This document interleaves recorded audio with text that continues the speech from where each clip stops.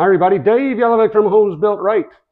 In the 2021 IRC, International Residential Code, there's a lot about safety glass and windows and such. So today in our series, we're going to talk about R308.4.6, glazing adjacent to stairs and ramps. Now, this one is kind of very specific, so pay attention to the rules and zero in on what the IRC has to say. So what does it say?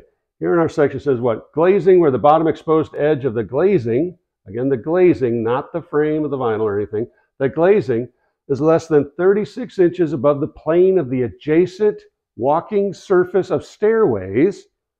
And then it says landings between flights of stairs, very specific, and ramps shall be considered a hazardous location.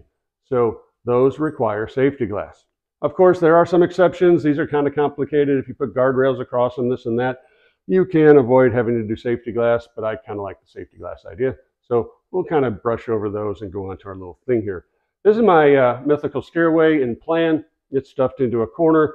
Whether you're going up or down doesn't matter. But so I see two windows in plan. I see one's at a landing. I see one here at a stair. I can't tell just by a plan if those have to be safety glass, because why? Because of that 36-inch rule.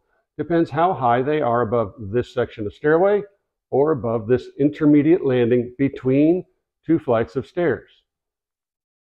So here it is in elevation. So pretty simple rules.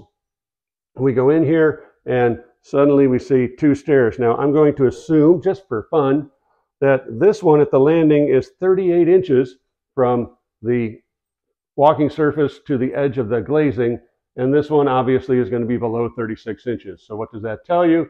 That says automatically this one is going to be safety glass, and this one is not going to be safety glass because of that 36-inch rule.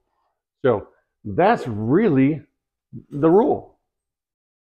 So that's it. That's the basic rule for what? For adjacent to stairs and ramps. So pretty simple rule. Hope you learned something there, and we'll see you on the next video. So long, everybody.